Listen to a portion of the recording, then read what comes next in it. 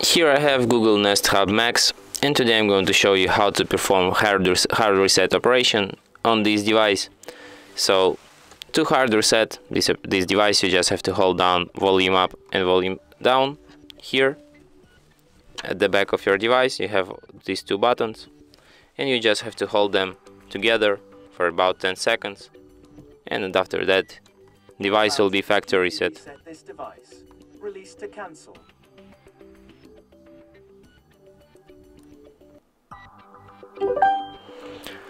And that's how it's done.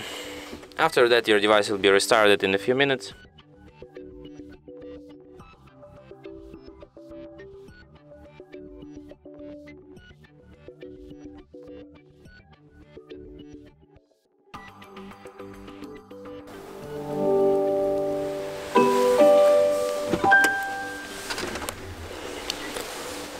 And that's it.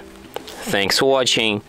If you find this tutorial useful, don't forget to hit that like button and subscribe to our channel.